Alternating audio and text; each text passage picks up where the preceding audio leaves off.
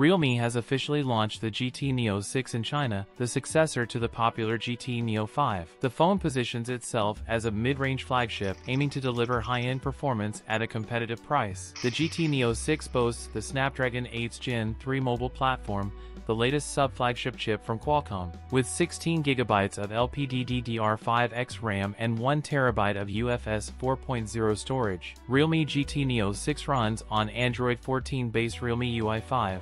Neo 6 SE features a 6.78-inch 1.5K screen co-developed with BOE that has rated peak brightness of 6000 nits. It's an 8T LTPO panel with a variable refresh rate of 0.5 to 120 Hz. There's also Greenfield AI eye protection, an industry-first feature that actively detects user fatigue and adjusts various screen parameters accordingly. The Realme GT Neo6 has a dual camera system on the back. The main sensor is a 50-megapixel Sony IMX882 sensor, an 8-megapixel ultra-wide-angle sensor, a 32-megapixel Sony IMX615 camera on the front for selfies. The GT Neo6 is equipped with a 5500 mAh battery and supports 120W fast charging. Price of the Realme GT Neo6 starts at 2,099 Chinese yuan, roughly 22,000 rupees, for the 12GB plus 256GB version.